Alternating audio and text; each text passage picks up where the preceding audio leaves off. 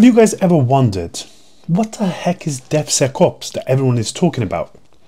It's similar to like this image, how developers add Legos into the pipeline as in code. Security just smashes it because it's not safe, and then ops have to deliver that mess into production. Absolute chaos. This is what app development looks like without DevSecOps. But let me show you how we fix it.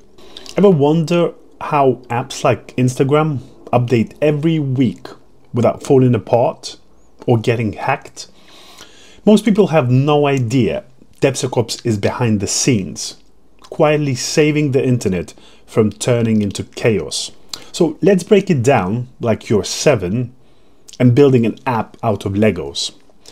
Normally, there are 3 groups of people: developers, the dev, which being the builders; security, the sec, the lock pickers and guards; operations, ops, they are the delivery drivers.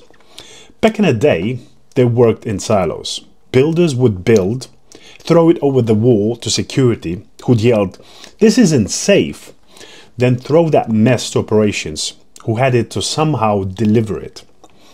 Total disaster, slow, risky and expensive.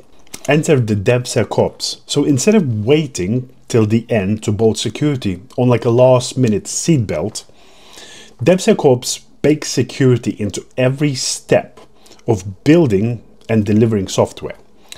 Think of it like dev writes the code, sec check it as they go with automated tools, and ops set it up to be deployed securely and smoothly.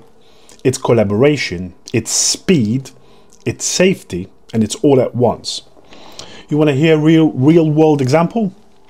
When you download a banking app update, developers add new features, security scans for vulnerabilities before it even ships, and operations pushes it live with monitoring tools to catch bugs instantly.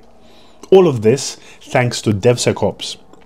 No one's scrambling last minute, no one's patching in production. It's like making a cake with all the right ingredients instead of baking it first and hoping you can sprinkle in some security later. So if DevSecOps finally clicked for you, hit follow. I break down complicated cybersecurity terms so even your grandma can flex at brunch. Comment below, what other scary sounding tech terms should I explain next? Let's make cybersecurity make sense together.